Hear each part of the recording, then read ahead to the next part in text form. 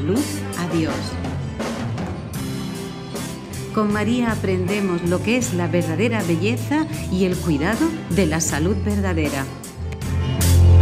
Lo dicen los sabios como Platón, ante todo es necesario cuidar del alma si se quiere que la cabeza y el resto del cuerpo funcionen correctamente. San Pío de Pietrelcina decía que el tiempo transcurrido en glorificar a Dios y en cuidar la salud del alma no será nunca tiempo perdido, así que examina tu conciencia, examina tu alma, es siempre el mejor medio para ir adelante con salud.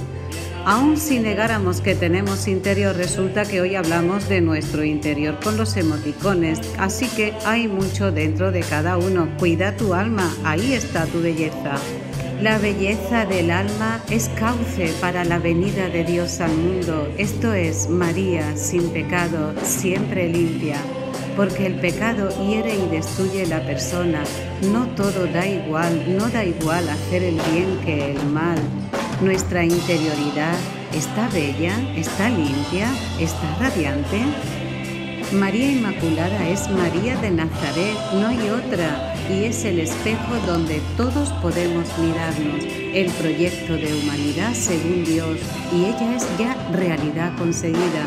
Con ella Dios nos señala cómo hacernos más humanos, lo que Él sueña para cada uno de nosotros y para toda la humanidad.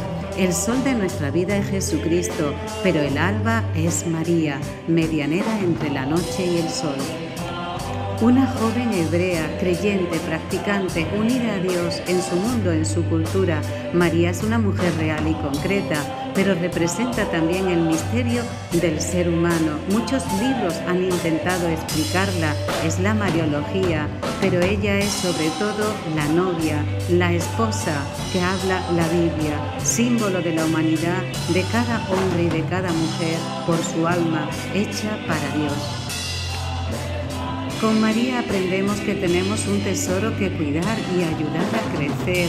Es tu propia alma y la de los demás. Jesús dice que el que escucha y cumple mi palabra es mi hermano, hermana y madre. Ejercita tu maternidad, que no es solo biológica. Recuerda siempre el pecado, el mal destruye, afecta al alma como los virus en el ordenador que desconfiguran. Sin embargo, el bien construye, así que tú auxilia, ayuda, cuida tu alma y la de los demás. Ejercita tu maternidad, seas hombre o mujer, porque en la Biblia la roca es Dios, el amor fiel y compasivo que nunca falla. Decía Agatha Christie, el amor de una madre por un hijo no se puede comparar con ninguna otra cosa en el mundo. No conoce ley ni piedad, se atreve a todo. Y Madre Teresa de Calcuta decía que uno mismo realmente tiene que haber sufrido para ayudar a los otros. María realmente sufrió al pie de la cruz y en muchos otros momentos de la vida de Jesús, pero no se hundió porque su casa estaba fundamentada sobre la roca, que es el amor de Dios. Jesús te ama, te quiere, su amor es puro y gratuito y siempre está contigo, te enseña a querer, a demostrar el cariño a los demás hasta dar la vida. Y la madre es tan especial que Dios quiso una para él. María es tu madre y Jesús mismo te lo recuerda, que hay que honrar al padre y a la madre. Vaya, es triste cuando una madre pudo cuidar a 10 hijos, pero 10 hijos no pueden cuidar a una madre. Nunca olvides lo que tu madre hizo por ti. Cuídala, valórala. Jesús te dice, porque te quiero, te regalo a mi madre. Y don Bosco nos decía que desde niño caminó de la mano de María y de mayor dirá que ella lo ha hecho todo en la familia salesiana. Así que recuerda, María es inmaculada y auxiliadora. Las manos de María, glorificada en el cielo, están tendidas hacia ti. ¿Quieres una mano, una ayuda? Abre tu mano, tiende la tuya, estrecha tu mano a la suya.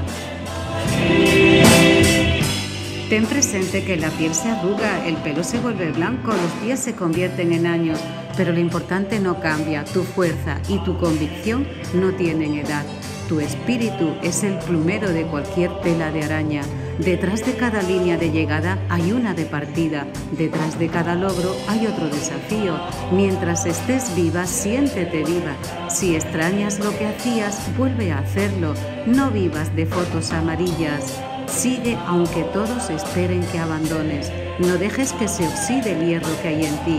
Haz que en vez de lástima te tengan respeto. Cuando por los años no puedas correr, trota. Cuando no puedas trotar, camina. Madre Teresa de Calcuta, que se inspiró siempre en María y mantuvo su alma radiante aún con su piel muy arrugada. María Inmaculada es María, la Madre de Jesús, la llena de gracia, la llena del Espíritu Santo, que dio los frutos del Espíritu en el día a día. Así vivió la caridad, la alegría, construyendo la paz con paciencia, amabilidad, bondad, fidelidad y mucho dominio de sí. María Inmaculada es la toda santa. La santidad es posible. Son muchos los seres humanos que viven sin dignidad. La vida humana es sagrada en todos sus estadios o etapas. Con María vivimos el compromiso por transmitir y construir una vida verdaderamente humana, digna y justa para todos y para todas, especialmente para los más empobrecidos. Todos somos hijos de Dios y los hermanos más pequeños y vulnerables necesitan más atención. Inmaculada, estamos llamados a superar en nosotros y en nuestro mundo la vieja condición de pecado, el mal y lo malo, y reproducir los rasgos de una vida transformada según el Espíritu Santo que habita en nuestro corazón. Contemplación de María Inmaculada nos anima a embellecer la vida, tal como es querida por Dios, llena de su gracia.